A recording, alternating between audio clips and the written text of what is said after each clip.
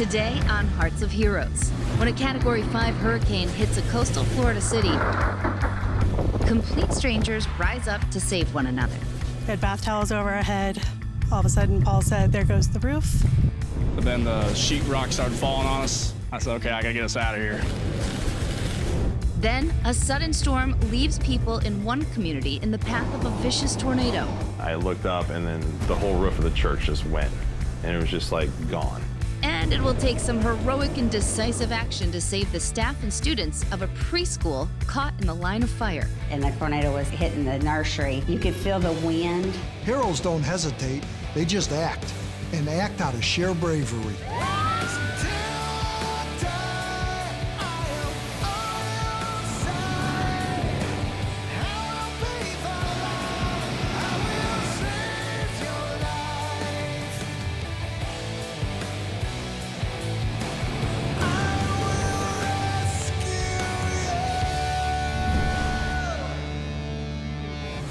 If any state is familiar with tropical storms, it's the state of Florida. But the Florida Panhandle had not had a major hurricane in 13 years. That was until October of 2018, when Hurricane Michael came on shore as a Cat 5. It had winds up to 160 miles per hour and storm surge up to 14 feet. Located on the Gulf Coast of Florida, Lynn Haven is a small suburb of Panama City. The area is known for its white sand beaches, crystal blue oceans, and down-home appeal. Lynn Haven is a beautiful small town. We have our own little haven here. It's well manicured, and it's just a great place to live. The neighborhoods are close together. A lot of people know each other. Everybody knows their neighbors, and it goes throughout the entire town like that. Lots of community events. A little bit slower than out on the beach where you have all the tourists and everything else, so a little more friendly, laid back. But because it's on the Gulf of Mexico, Lynn Haven can also be known for its turbulent tropical weather. I've been through several hurricanes, and they usually were a Category 2 or Category 3. Nothing major, high winds, rain, that was it. While people thought that they were prepared, Mother Nature had other plans when Hurricane Michael hit in October of 2018. The residents of Lynn Haven were expecting a heavy storm, but nothing major. However, overnight, their worst nightmares were about to come to fruition. Paul Christensen works for the local power company and was preparing for a potentially busy workday. We have to get everything prepared and set for any hurricane. We want to make sure to get the lights on as soon as possible. But by the next morning, Michael had jumped to a Category 4 hurricane and soon would touch right into Cat 5. When emergency services and your police departments and your first responders tell people to get out of town, they need to listen. They need to go. We tried to evacuate, and out of the 160,000 people in the zones, we estimated about 20,000 left. Hurricane Michael swelled into a monster, a Category 5 with winds up to 160 miles per hour. At this point, it was too late for Paul Christensen, his wife Stacy, and their dog Ginger to escape the violent storm. It was definitely getting scary. They had already warned that if you had not evacuated at that time to hunker down. It started intensifying. The neighbors over here, their trees started falling across the street. The neighbor had a big tree that fell across the road. And all of a sudden he said, "That's it, get in the bathtub, let's go." So we ran into the bathroom. Ginger, my husband, me, we were ready for a storm. I don't think we were ready for what was about to hit us. All of a sudden, Paul said, "There goes the roof." Instantly, I could feel rain, wind. I could hear the living room being churned, just. But then the sheetrock started falling on us. I said, okay, I gotta get us out of here. With their home crumbling around them, Paul and Stacy's only hope was to seek refuge in one of their vehicles. But they now faced another dilemma. When we got to the garage, it was collapsed on both vehicles, so we had to crawl into it, and her car was gone. And my truck was still somewhat okay. The front windshield was smashed, so we had to crawl on glass, and we just kind of waited in there. My ceiling started falling in. We heard trees falling. Suddenly, my son yelled at me again, "Get away from the window," and the window blew. And the storm was at the fiercest that it had ever been. I don't really know how to explain it. You just hear this really loud roaring noise, winds just whipping everything around. It was honestly, it was really scary. For more than 2 hours, the hurricane battered the homes up and down their street. Eventually, the storm subsided, but the damage to the neighborhood was unimaginable. My neighborhood is no more. That's when my husband noticed a house across the street. The house had fallen in. We went outside. All I heard was, "I see brake lights," and we looked across at the house, and everybody started running to help them. When we heard the voices of the neighbors looking around and looking at the different houses, it was a complete sense of relief. I had opened the door so the lights came on and I was yelling to let them know where we were. My husband and my son and a couple of other men were just ripping stuff away, and I was just kind of standing back waiting because I knew there was a woman in there. Stacy and Paul were finally rescued from their collapsing garage. They sustained some injuries, but they had survived. As they came out, Stacy came out with Ginger. The look of, I don't know, you have to say horror on her face, and I just grabbed her and hugged her. I mean, to watch somebody lose everything they had in a matter of hours, I knew this was going to be tough on her. The residents of Lynn Haven had courageously made it through Hurricane Michael, but with so much damage to their community, they faced the daunting task of cleaning up and rebuilding. Coming up, how the Gulf Coast rebuilds following one of the most destructive hurricanes in history. We've got to find a way to fix that. We've got students that have no place to live. They may not even have the resources to leave town. But first, something to keep you safe. Emergencies and disasters can strike quickly and often without warning. They can force you to evacuate your neighborhood or potentially be confined to your home or other structure for some time until help can arrive. To ensure the greatest amount of safety for you and your family, prepare in advance by making a safety plan and rehearsing it with your loved ones. You should also put together a preparedness kit complete with water, food, and medical essentials. Knowing what to do in case of natural disaster is your responsibility. Prepare now, so you'll have the greatest chance of securing safety.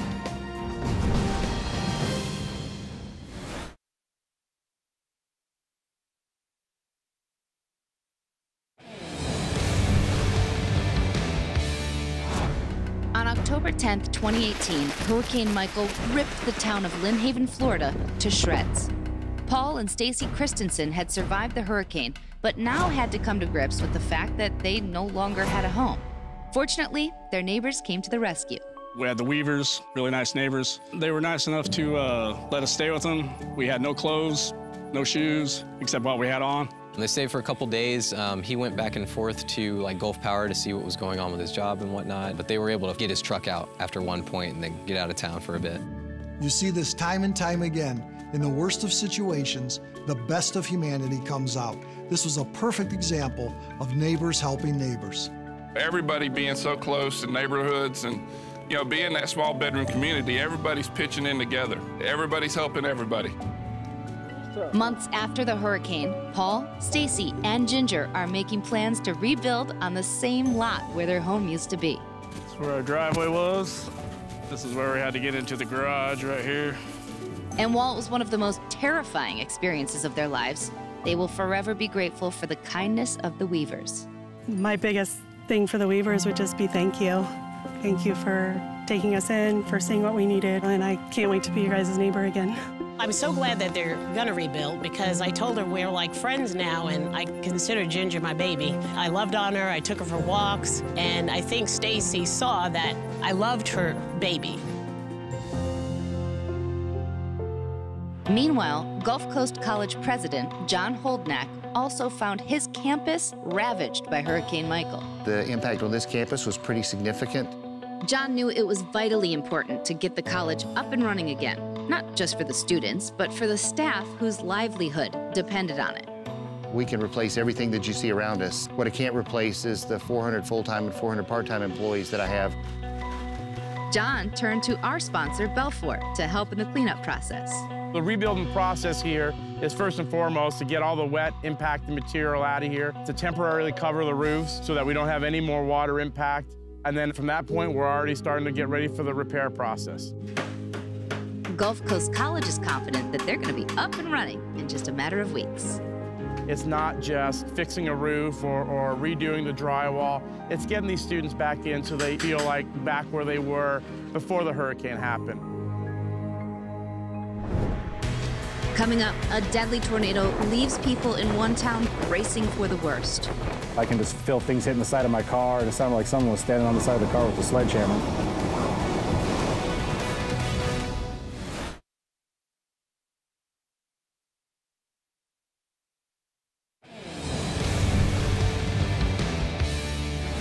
Tornadoes form quickly, so when you're in a tornado watch and the conditions are ripe for tornadoes, you have to have your plan and prepare. That's a key to survival. Thankfully, they had both of those things in Paducah, Kentucky at a preschool before it was hit by an EF2 tornado. Right at the western tip of Kentucky, just across the state line from Illinois, sits the city of Paducah. Because it's located at the confluence of Tennessee and Ohio rivers, Paducah was an important hub of trade and transportation. But today, the city is known for a different reason. Paducah is the quilt capital of the world, so we have a lot of people from all around the world come and see our quilt museum. But I think a lot of people come here just to raise families and just live in that family environment. During the spring and summer months, the lakes and the waterways offer a wide array of recreational pastimes. And while the weather remains fairly mild throughout the year, Paducah can see severe weather in spring and summer. Maybe starting 5 years ago, right across the river in Brookport, Illinois, they had a tornado that did significant damage. I hadn't never been close to one, part of one. And I was the type of person that tornado warning would come out and I'd be like, we're okay. It's no big deal, it won't happen. But that would all change on the morning of March 14th, 2019 for the parents, students, and staff of Mount Zion Preschool.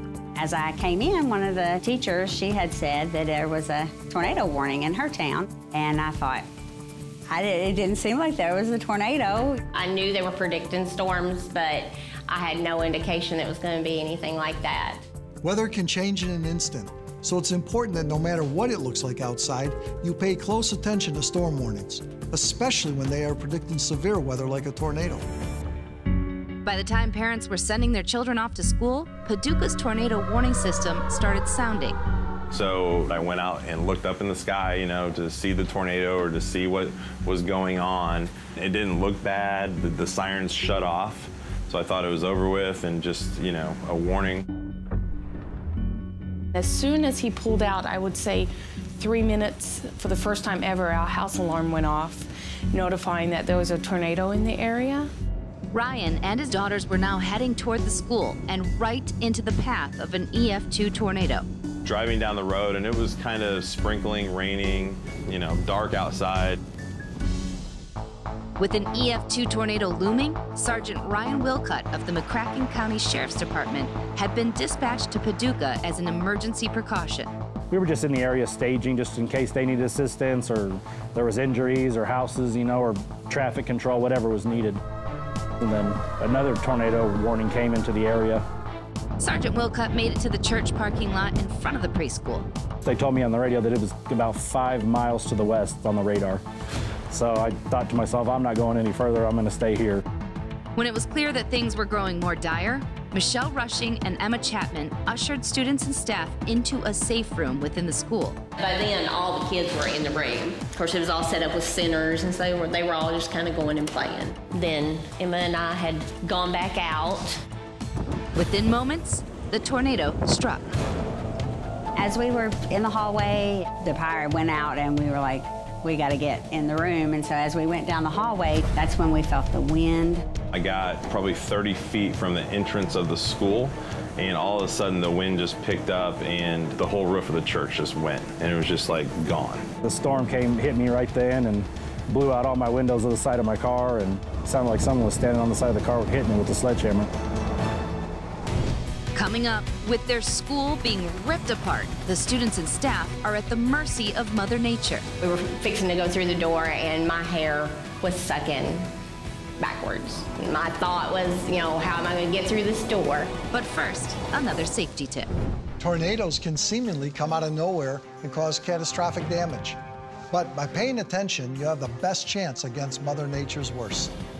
Weather warning systems like outdoor sirens, local television, radio stations, cell phone apps, and even weather radios are there to help you prepare and to be safe. Pay attention and heed those warnings. It could make all the difference in the world.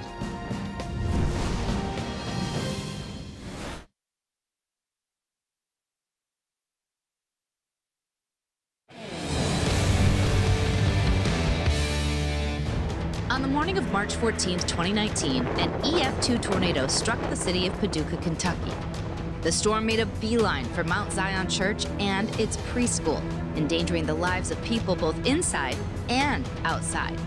Joelle Long's husband, Ryan, had just pulled up to the school when the tornado hit. I get a call from my husband. He is in the parking lot with my daughters, in the car with no cover, and he just said, "Joe, I don't know what we're gonna do." And then we lost connection. We were sitting there and the car's shaking, and my girls didn't know anything was going on. I saw the roof of the church go. The powerful tornado was tearing the school apart. Emma Chapman and Michelle Rushing found themselves in a hallway outside the safe room. You could feel the wind. I remember feeling it hit my legs and thinking, this isn't good. Emma and I were fixing to go through the door, and my hair was sucking backwards. My thought was, how am I going to get through this door? And we made it. As the women found shelter in the safe room, Sergeant Ryan Wilcutt was trapped in his patrol car outside the school. I could hear debris just slamming against the side of my car, and now that I didn't have any windows, I didn't know if someone was going to come inside and hit me, and I just kind of covered my head and prayed that it would pass quickly so I could get out of this parking lot and get somewhere safe. As tornadoes do, the storm hit quickly and was over. The trees and the power lines were all across the road. There was pieces of roof and wood and all this debris from the roof of this church just everywhere. Sergeant Wilcutt immediately went to check on the staff and students of the preschool. And while most of the school was ripped apart, the safe room was virtually untouched. The first moments were actually shock as I walked down the hallway and saw the debris. When I got down to the doors of the sanctuary and looked up and I saw the sky, it was like, wow. Witnessing the destruction from outside, Ryan Long knows how incredible it was that there were no injuries to the children or staff. For all of those kids to survive in that school is just amazing, and for those teachers to be on their toes like that and to do what they did, it's just amazing. Recently, Sheldon Yellen from our sponsor Belfour had a chance to thank a few heroes within that storm. Obviously, behind you, the structure's gone, the sanctuary's gone. What is it going to mean to you and to the community to see this being rebuilt and once again providing to the entire community? I know it will be bigger and better to hold more people and to reach out to more people and help the whole community. Did you ever think that doing what you do every day, that you would be faced with a situation like this where you'd be responsible for the safety, really the life and safety, of 40 children under the age of 5 years old? It's one of those things you always train for that you hope that you never have to use. I mean, having them know the drill that they were supposed to do and being able to keep my little girl safe means the world to me. So they're amazing. And so here we are in the interior of the building, of the facility. Did you ever think things would go as good as they did?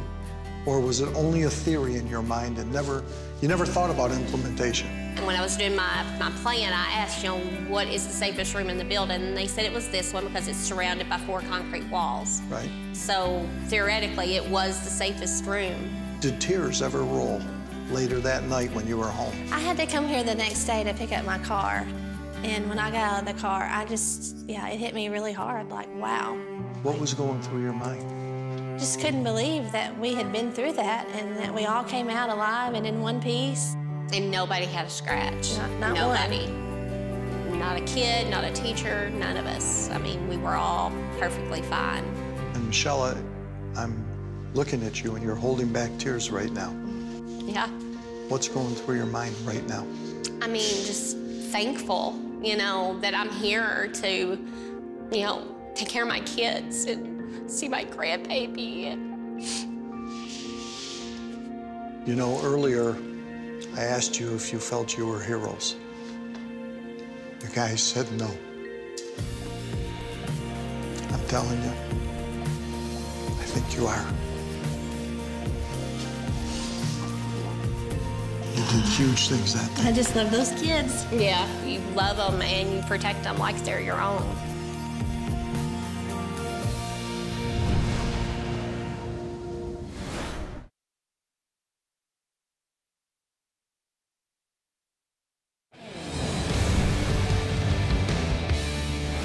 In emergencies, we know we can always count on our first responders, but sometimes it's the volunteer heroes who make just as big of an impact. I'm Ginger Zee. Thanks so much for watching.